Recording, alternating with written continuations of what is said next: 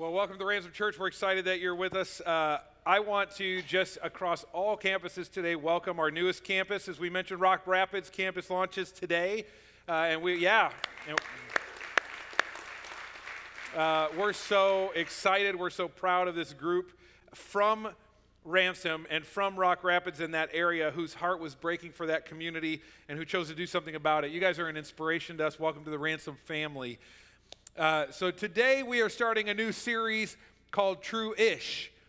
We did the series originally back in 2009. This year, as we celebrate our 10-year anniversary, we've been going through the top 10 series in Ransom history. And as we jump into the series, we're going to start with a game.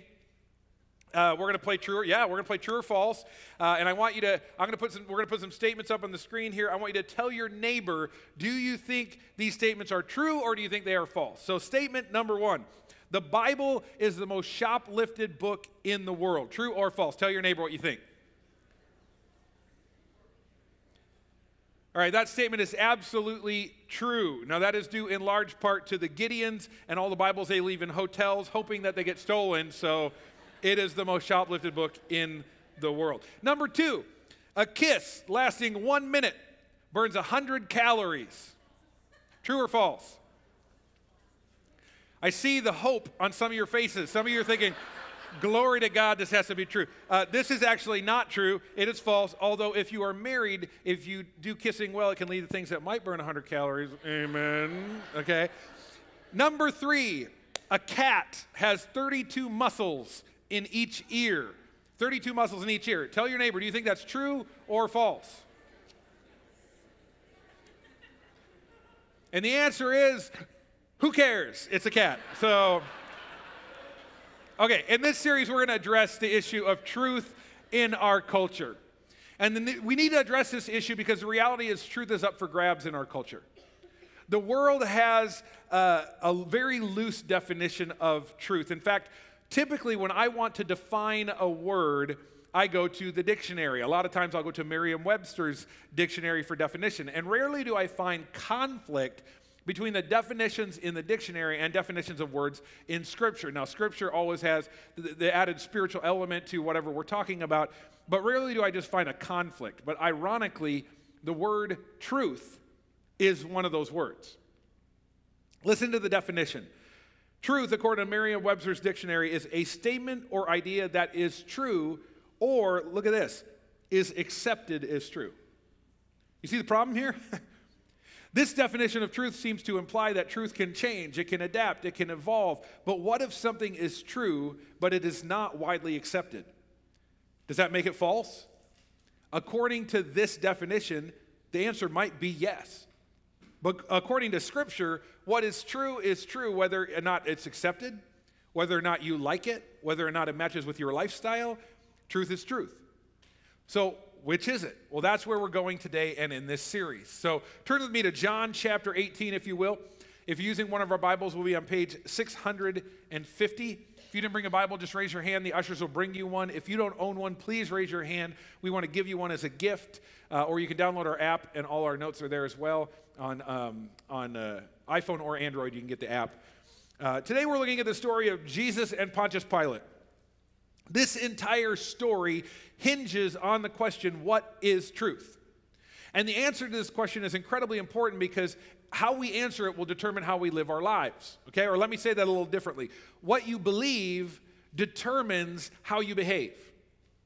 What you believe determines how you behave. That's true relationally, it's true materially, it's true maritally, it's true financially and morally, and ultimately determines how you live spiritually. What you believe determines how you behave. And not just consciously, but often subconsciously as well. Your beliefs will impact your behavior. Let me illustrate with a story from my life. Tucker is our 4-year-old, and he was super, super easy to potty train. But if you've ever potty trained a child, you know that potty training them on number 1 is easier than potty training them on number 2. And when you're potty training a kid on number 2 for a while, you got to help them not have tragedies. You know what I mean? Like you got to wipe and you got to do all the things. Otherwise, so he would go to the bathroom, and when he was done, he'd yell, "I'm done," and I would go in there. Well, I started to notice that anytime he'd gone number 2, he would have his shirt off when I got in the bathroom. And at first I I didn't think too much about it, but this pattern continued, and finally curiosity took over, and I said, Tucker, why is your shirt off? And he looked at me like I was a complete moron and said, because I pooped. Now, as far as I know, he's never had poop on his shirt. As far as I know, we've never had a traumatic experience involving his shirt in the bathroom, okay? But for some reason, he's convinced himself, I have to take my shirt off to go number 2. Recently, we were in a restaurant. He's now fully potty trained, okay? We were in a restaurant, and he said, Dad, I have to poop, as kids will do. And I said, okay, let's go to the bathroom. And he said, can I take my shirt off? And I said, no. And he paused and said, I'll wait. So please understand, like, if you see him running through the lobby of a church with no shirt on, he's headed to the bathroom. I don't know why. Because what you believe determines how you behave. You see it? Doesn't matter if it's true or not. Our perception of truth will determine our behavior. Christianity is based on God's unchanging truth. That's what should determine our behavior. The problem is most Christians aren't grounded in his truth. In fact, George Barna did a survey of evangelical Christians and asked just he made basic statements about the Christian faith and then asked, do you agree or disagree? So he made one statement. He made the statement, do you agree or disagree? Satan is not a living being. He's just a symbol. 32% of evangelical Christians strongly agree with that statement. 11% somewhat agree. 5% say, I don't know. So that's half of the church. 48% that either believe or don't know what they believe about the reality of Satan. That's opposite of what God's word says, okay? 1 Peter 5:8 tells us that stay alert, watch out for your great enemy, the devil. He prowls around like a roaring lion looking for someone to devour. He's real, and he's out to get you, okay? Another statement, he said, agree or disagree. All religions pray to the same God, just using different names. 30% of evangelical Christians strongly agree with that. 18% agree, 12% say they don't know. That's 60%, a majority of all believers who either agree with that or don't know if all religions lead to God. But God's truth is very clear on this as well. Deuteronomy 6:4-5 says, listen, O Israel, the Lord is our God, the Lord alone. And you must love the Lord your God with all your heart, all your soul, and all your strength. So at the onset of this series, the question we got to answer is, what is truth and where does it come from? And the answer is most people just don't know, okay? So with that as our foundation, let me set the scene a bit here for our story. Jesus is on trial. The Pharisees have trumped up charges against Jesus, and the irony is they're telling lies about Jesus because they don't like the truth that he brought. Okay? They don't like his message. They don't want to hear what he's saying. They feel convicted by what he's saying, so they're making up their own version of the truth that fits their preferred lifestyle. Does that sound like today at all? And let's pick it up, John 18, verse 29. So Pilate, the governor, went out to the Pharisees, went out to them and asked, what is your charge against this man? Well, we wouldn't have handed him over to you if he weren't a criminal, they retorted. You hear the defensiveness? Then take him away and judge him by your own law, Pilate told them. Only the Romans are permitted to execute someone, the Jewish leaders replied. This fulfilled Jesus' prediction about the way he would die. Then Pilate went back into his headquarters and called for Jesus to be brought to him. Are you the king of the Jews? He asked him. Jesus replied, is this your own question, or did others tell you about me? I love this. Pilate says, are you a king? Jesus says, well, who's asking? You know?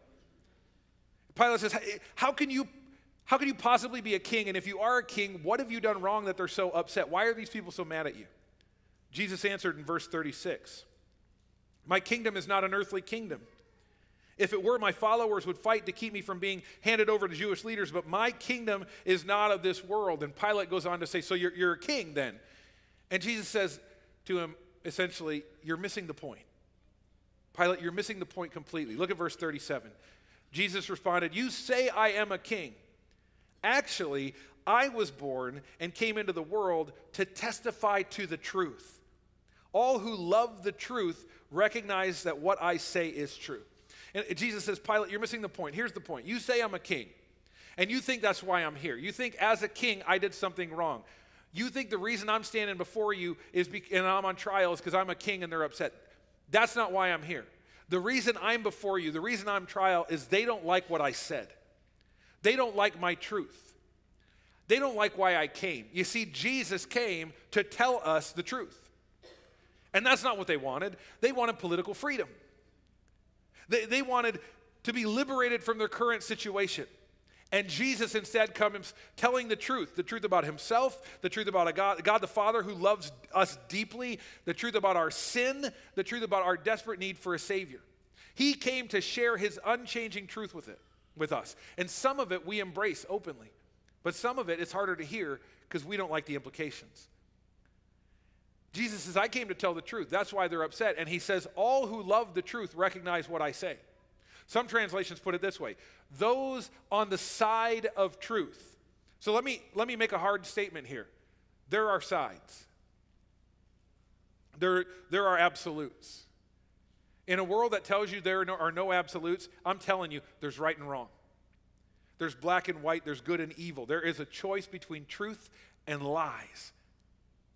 And none of that's affected by whether or not we choose to believe it. Well, Pilate responds with the world's response. Verse 38, he says, what is truth? And really what he's asking is there really one truth? I mean, how could there possibly really be just one truth? We don't want there to be one truth. We consider it narrow-minded because, listen, if there's truth, we don't want it to be black and white. If there's truth, there's too many implications. Like if something is true, that means other things are false. That means I have to follow the truth, whether I like it or not. If something is right, it means I might be wrong. It means the people that I love might be wrong. It means that the way that I feel, no matter how real it feels, might be wrong. It means the lifestyle choices I'm making might be wrong, if there is such a thing as right and wrong. And I'm telling you, that's a hard pill even for me to swallow. And to top it all off, we have an enemy who's working against us. The devil is the father of lies.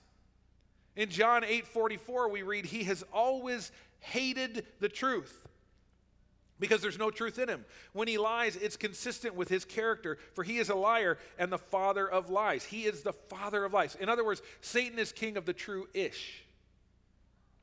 And often he won't come out and say something completely out in left field. He'll give you something that looks and feels true, but at its very core is based on a lie. And bit by bit, you will justify. And bit by bit, he will mislead you with the true-ish until you wake up one day and you're far from God and you're far from the truth and you're not sure how you got there. I think that's where our culture is today. You hear statements in our culture all the time. Truth is whatever you choose to believe. There is no absolute truth. People who believe in absolutes are dangerous.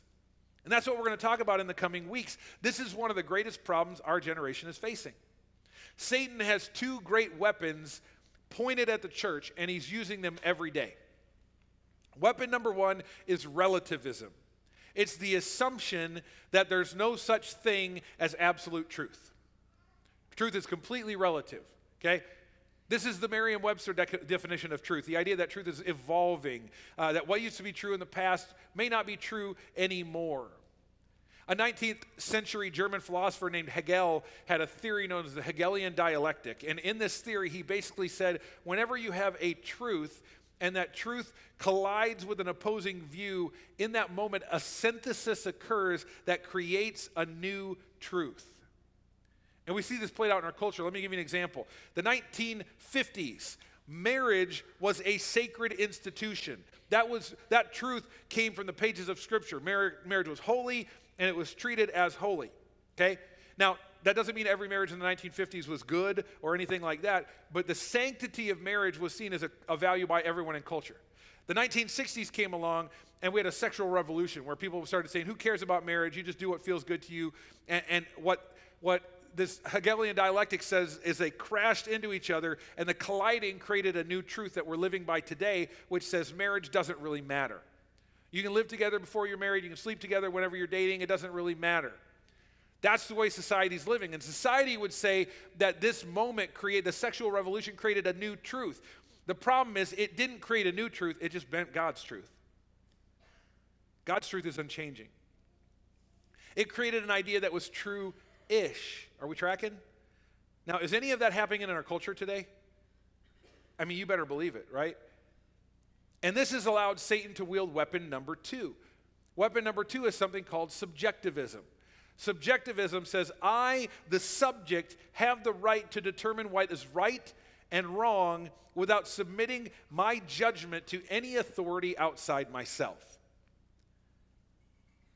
I decide what's right and wrong for me. There's no absolute standard of truth, so you cannot impose your beliefs on me. I am the source of truth for me. So I will determine what is right and wrong in my actions based solely on how I feel on the inside. If it feels right, if it feels good, it must be right and good.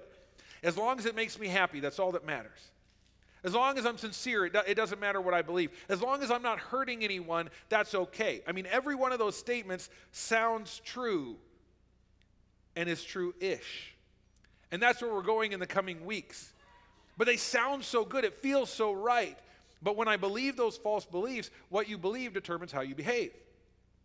And that's the picture of our culture and our world today. If I say something is true, I'm labeled as intolerant. And at very least, I'm seen as arrogant, and at worst, I'm seen as dangerous, which puts me in a super awkward situation as someone who preaches God's unchanging truth. Like, I'm claiming to stand up here and preach an unchanging truth in a world that does not believe in it. So do me a favor, show me some grace in the next few moments here. Assume with me for the moment that there is such a thing as absolute truth, that there's such a thing as right and wrong, okay? In fact, every one of us lives as if this is true. Let me give you some examples. Every time you breathe, it's based on the absolute truth that there's oxygen and you need it to survive, okay? When I burn my hand on a stove, and then later you come along and you reach for the same hot burner, and I say, no, don't. It's not because I'm arrogant, it's not because I'm dangerous, it's because I experience the power of an absolute and life-changing truth, and I'm trying to keep you from experiencing the same pain that I experienced. When you don't randomly walk into your neighbor's house, and they don't randomly walk into your house, that's based on what you perceive as right and wrong. And the very idea of right and wrong is based on the fact that there must somewhere be an absolute truth. But when there are no absolutes, there's no right and wrong. Which means I can steal from you, I can lie to you, I can take advantage of you, I can even kill you. And if you don't like it, that's your problem. Because it's not wrong in my mind. It feels right to me. Okay? Now that's ridiculous. So let's just assume for a minute that there are absolutes. And what we're saying as Christians is those absolutes come from God's unchanging truth.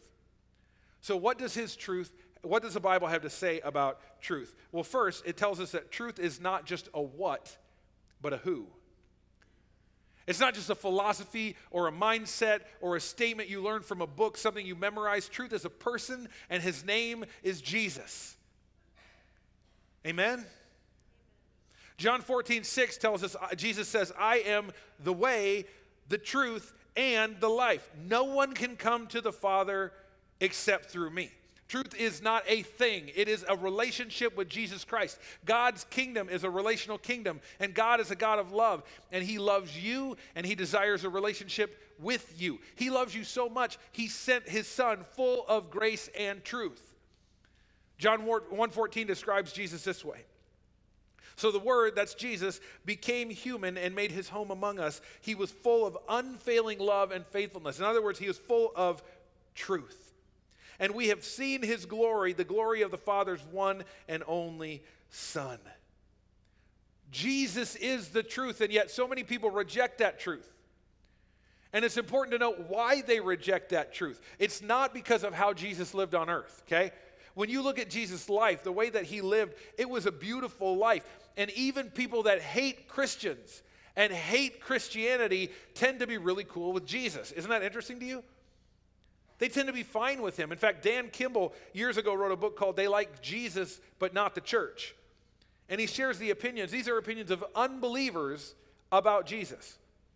Alicia, a 24-year-old biologist, said, Jesus to me is an all-loving, perfect, prophetic person. Dugan, 30-year-old coffee shop manager, said Jesus was a voice of peace and hope and inspiration to many people. Erica, a 23-year-old grad student, said Jesus is someone I really respect. His teachings hit you at a very personal level. Penny, a 35-year-old ad manager, said Jesus was someone who lived out his message and wasn't a hypocrite like many modern religious leaders. And as you interviewed these people in the book, they didn't have as nice of things to say about Christians. Here's the realization culturally, okay? People reject faith not because of Jesus, but because of how Christians represent Jesus. There's a priest out there named Alfred Loisy who put it this way. He said, Jesus came proclaiming the kingdom, and what arrived instead was the church. Ouch. In other words, as a whole, the church has set a poor example. People come looking for Jesus, and they find us. That's got to be a trip, right? That's got to be a shocker. I read the gospel, and then I met Christians. And many people have rejected Jesus because of an experience of all truth, but no grace. They've been hurt by legalism, they've been hurt by judgmentalism, and by the attitude that, listen, if you don't start to live and act and look and dress and smell like us, you're probably going to hell. The church is full of that. And it's hard to find the love of Jesus in all of that. The problem is the world responds with grace, but no truth. The world responds with relativism and subjectivism and whatever works for you, and as long as it makes you happy, you just make up your own truth. And hanging on a cross between those two extremes of legalism and license, Jesus came full of grace and truth. Both. My desire, our desire in this series is that you would experience Him. That you would experience the truth, the unchanging, absolute truth of Scripture. And that you would experience grace and forgiveness for your sins. Because when you experience the unchanging truth of Scripture and grace at the same time, it is life-changing. The problem is I can't explain it to you. You have to experience it. You can't take my word for it. You got to read the Bible. You got to learn about Him. You got to pray. If you're a skeptic, open up this book. Not this one. Open up your copy of this book. Open up your mind and your heart and read about Jesus. And ask yourself, could He, forget what I've experienced, forget what I think I know about Christianity, could Jesus be the truth? And if you come to the conclusion, He is the way, the truth, and the life, then the second thing will happen as well. The truth can set you free.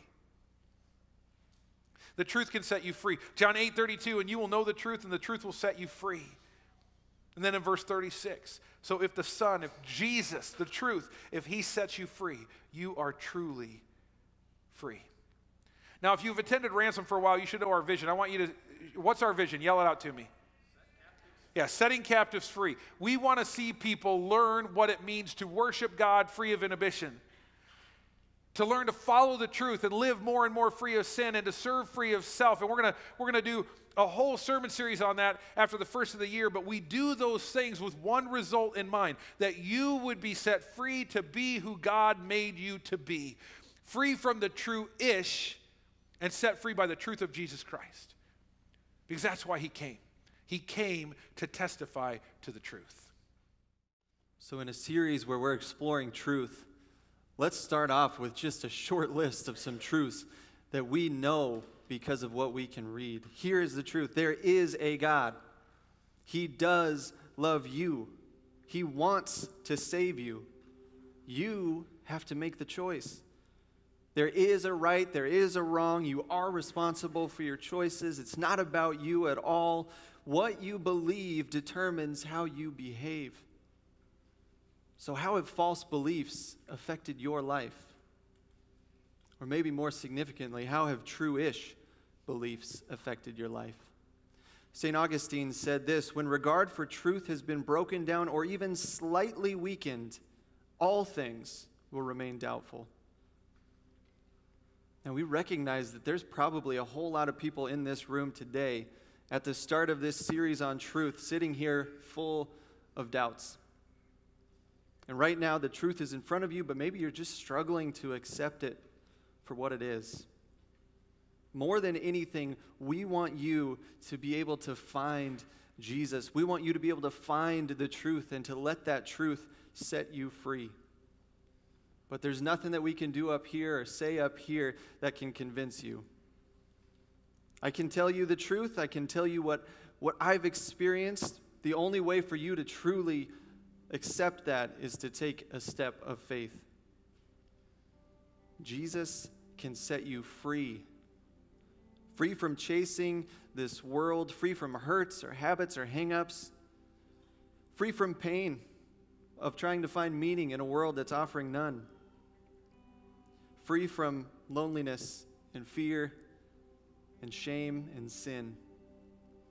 None of us can make a decision for you. All we can do is tell you our story. I can tell you what he did for me. Tell you how I encountered him, how I encountered truth, and how it's changed my life.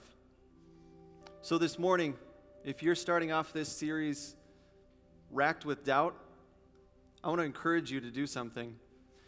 To grab your hand out and circle the cross in the upper right-hand corner, or open your Ransom Church app and tap on the cross icon so that I can call you this week and tell you my story and tell you how I encountered truth and how truth set me free. And maybe it's something that can happen for you as well. So while you're doing that, if that's you this morning, we're going to start off this series with prayer. We ended the last series with prayer, and we want to start off this series with a prayer. So I'm going to ask everybody to bow your heads and close your eyes. I want to pray specifically as we seek truth. Heavenly Father, I want to pray today for all those here who are sincerely trying to find an answer to the question, what is truth? And God, I'm praying that today, throughout this series, wherever it may be, that they would find you and that encounter would set them free. Lord, I pray it would be life-changing. God, for all of us, I pray that we would be able to see the lie of relativism and see the lie of subjectivism for what they are. And God, I confess that in my own life, there's a tremendous need to be cleansed from lies that have tried to keep me from you. Lies that we believe as a society, lies that feel right, but that are leading us to a dead end and ultimately to death. God, we are here this morning to set aside those lies. God, show us the truth. Show us your Son. And Jesus, I put my trust in you because you are the truth. And Lord, I admit so much of my life I've been living a lie. So show me more of the truth. God, be the Savior of my life, and would you guide me daily to your truth. Lord, I choose to follow you. I choose to make your truth the center of my life. I pray this in your holy name. Amen.